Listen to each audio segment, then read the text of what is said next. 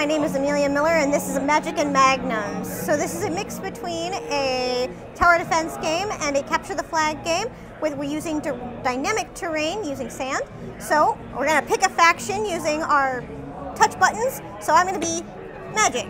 So now we have 30 seconds to create the terrain and we do this with the sand. So if I build up a mountain, I actually have a mountain. So I'm going to build this nice mountain range right here.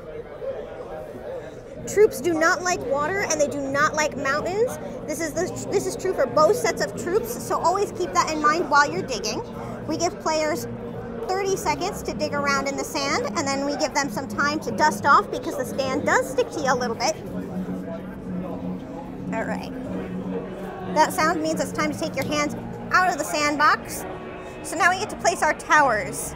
Each tower represents a different unit that you can spawn. So this first tower is your grunt unit.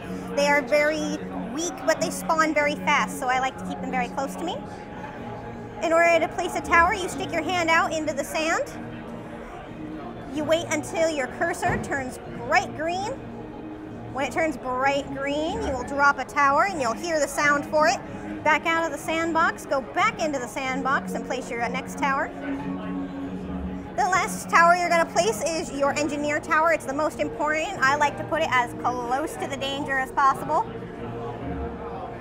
The last thing you're going to do is you're going to capture your flag. You're going to place your flag, which is the objective of the game, is to catch the flag. So I'm going to put this right back here.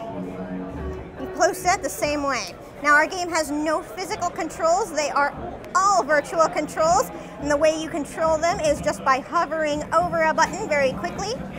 Because we're checking with brightness on our buttons, we can push more than one button at the same time.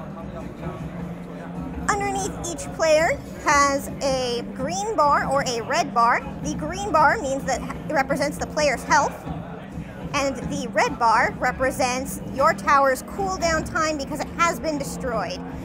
Each character has a red ring around it when their button has been selected. This is their cooldown time. When a character is in its cooldown time, you cannot select them. They can only be selected if their tower is active and if there is no cooldown time. There are also several things that a player can look at rather than the buttons. There are stats on the right and left-hand side of either button which show off your damage dealt, damage taken, evacuated troops, and enemy evacuated troops. The only way to evacuate a troop is to destroy all of the enemy's towers. Once all towers have been evacuated, when you spawn troops rather than them running to a tower, they will run to the center portal. The center portal is where they will be able to evacuate from.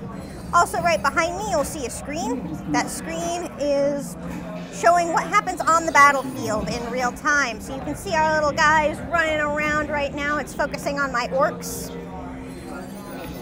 So, players can also look at a small ticker tape along the top bar. That top bar ticker tape will will show you who dies, who's winning, show off advertisements, stuff of that nature.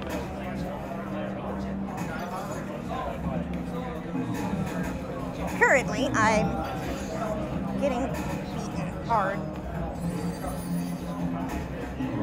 So then, once all of this has been set up, the best thing you can possibly do is just spam the buttons as fast as possible. Hopefully you're faster than your opponent.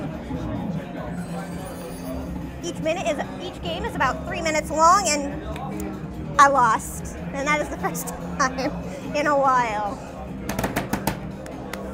Good job. Thank you for watching. If you're interested to learn more, please check us out at codemonkeys.com and experiencetorch.com.